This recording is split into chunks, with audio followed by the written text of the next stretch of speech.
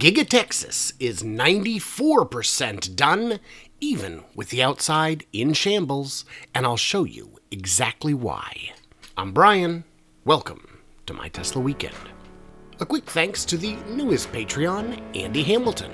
Thank you for your support, and please smack the like button early so YouTube knows to actually show this video to others. It's free and appreciated. Well, the home stretch is truly here, with the last bits of framing done last week, leaving only the roof and interior to go.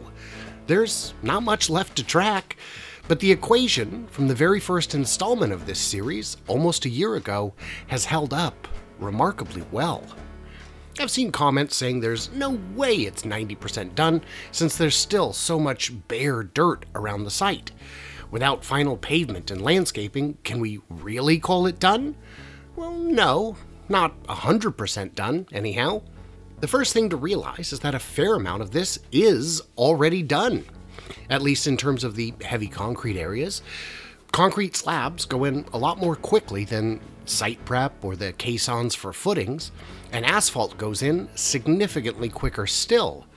Sure, the parking lot isn't paved, but it doesn't have to be to hold employee cars, and when the time comes, they'll burn through that in a matter of days. All of these elements are underway, and this week we've seen a lot of sod and potted plants brought in, and new pavement as well. The reason these aren't counted separately in the tracker is because on other construction sites, specifically Giga Shanghai, these were finished during the 17-week period between the walls going up and the official completion.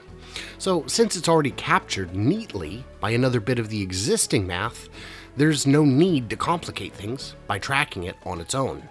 More importantly, according to recent filings, 5 of the major production areas at Giga Texas will be complete on or before December 31st, with some of the permits already issued. Those are the stamping, casting, body in white, paint, and general assembly areas. In other words, everything you need to build a Model Y, apart from the battery cell production, which initially will be handled by the Cato Road facility. The first 3 projection videos in this series from back in 2020 showed an estimated completion between December 16th and December 27th, and it looks like it's going to be just about in that range. Were it not for the record-breaking ice and rainstorms, who knows how much closer it would have been. The only real tracker-related news this week is the progress on the roof, which increased nicely in the central corridor before the holiday break brought the site to a virtual standstill. My big question for you guys is, where the heck do you think the loading and logistics lot will be for the new cars they make? There isn't much room along the highway or at the north and south ends of the building. Will they go under the power lines or up by the casting cathedral? Will they chop off part of the parking lot and make employees walk farther or use a shuttle? Will they put them all the way on the east side of the property or on the other side of the highway? What's your guess? So let's take a look at the progress graph. The site prep and footings were finished a month ago, with the framing catching up last week, leaving only the roofing and interior work left to count. Not bad. The site's overall progress inched up to 94%. But don't let this rock-solid trend mislead you. It will start slowing significantly after next week, as the interior slowly counts up the 17 weeks for each of these final interior squares. The roof picked up a bit, though less than I expected, on account of most of the week being enjoyed in the celebration of family rather than work.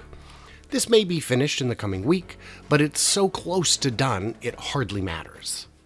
The interior had a solid week, but since we're down to fewer than 50 squares left to first mark as complete, this rate will only slow from here out until the end. If you want to better understand the methodology behind this count, look back through some of the previous videos in the series, or ask specific questions in the comments below. Isn't it a bit unfair to count a square as interior when I can clearly see inside and it's obvious nothing has been done yet? Well, yes, because if the space is already closed off to the elements on 3 sides, it's underway. The first week counted gives a weighting of 0, so just because it's marked doesn't mean it's complete, just that it's in progress and the count has likely begun. I'm still considering how best to count the final north and south ends toward the interior since the walls aren't up, but I'm confident the solution will present itself at the appropriate time. So let's take a look at the site map for this week and go from there. I'm not going to focus as much on the Phase 2 extension since they've paved part of this area, and it's unclear if it's even meant to take place right away or much later. So this is what Giga Texas looks like as of November 29th, 2021. And let's roll it back to December 14th of 2020 when this tracker first launched and go through it as we do week by week. To understand the site map, this is the overall footprint of the main building. The orange is the footings, with the darker orange being heavier footings. The gray is the framing work, with the darker gray indicating roof sections. In blue, you see the finished interior closed-off space, with darker blue indicating more floors. Yes, we tracked the floors. So the darker the blue, the more floors that there are. The black lines indicate a firewall or expansion joint, with the heavier black lines indicating a concrete wall. And as a reminder, this only tracks the main Emerald footprint, not any of the other projects around the site, since we haven't seen permits and we don't know what their eventual size and scope will be. Mad thanks to Jeff Roberts for allowing use of his amazing drone footage.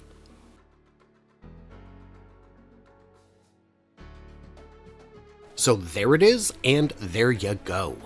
As of November 29th, Giga Texas, the future birthplace of Yo Cybertruck, is 94% done and will be complete, for lack of a better word, in a total of 529 days from groundbreaking on or about New Year's Day. It will obviously be done in some capacity well before then, and also not completely done until sometime quite a bit later as more areas of the factory come online. At this point, completion is more a matter of how you personally decide to count it. The building is 24% single floor, 53% 2 floors, 18% 3 floors, and 4% 4 floors. By my estimate, the final interior area is 9 million square feet, or 835,492 square meters. So what do you think? Will the factory be essentially done in 33 more days, assuming we don't account for the long tail of interior work? Subscribe if you haven't to get notified. Follow me on Twitter at 4K Podcast and a smack of the thummy thing in either direction if you made it this far. Don't forget to tune in Tuesday at 4 p.m. Pacific for another episode of the Fast Charging with B&B podcast, co-hosted by Bear from Bear's Workshop. We talk about all things EV, not just Tesla, although it does still make its way into the show. So, what did I miss or misunderstand? Leave your wisdom and suggestions in the comments below. And as always, my friends, stay tuned, stay juicy, and I simply cannot wait to hear from you clever robots on the production side of this very quarter. And a quick thank you to my amazing gracious Patreons who get early access bonus content, help keep the channel running for as little as $1 a month.